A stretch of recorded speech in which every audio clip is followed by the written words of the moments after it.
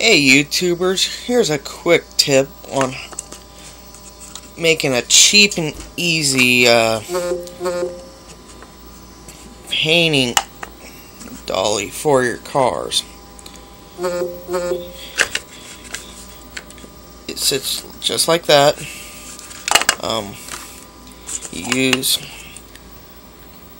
You can use sticks, pencils, whatever, and put it on a spray can cap.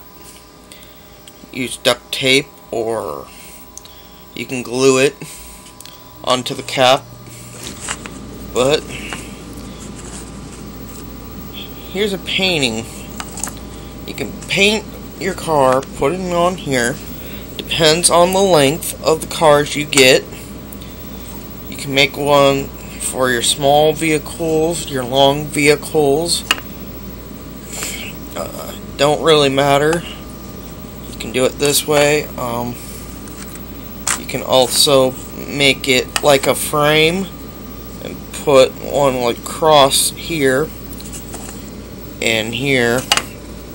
And there's a cheap and easy way